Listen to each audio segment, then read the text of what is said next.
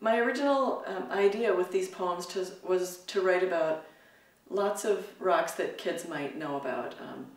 And the first one that I wrote about was about sandstone, a very common rock, very ordinary, lots of kids know it.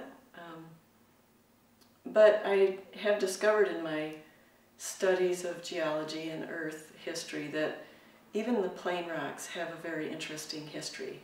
So that's where this poem comes from. It's called Crumble.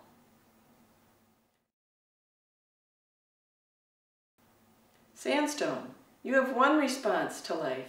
You crumble. A foot falls on you, you crumble. The wind says hello, you crumble. Remember your noble past. Your grandpa was a lagoon, your grandma a dune. You come from a long line of deltas and sandbars.